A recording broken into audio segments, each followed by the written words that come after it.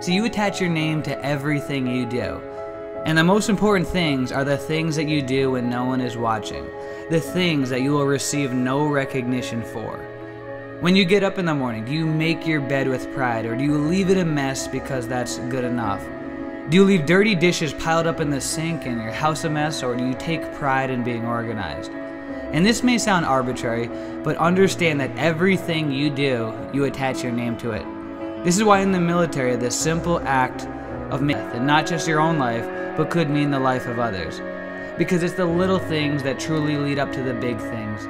Doing the job right builds on the foundation of your character. You have the choice to either build a weak foundation or a house that is built on solid principles.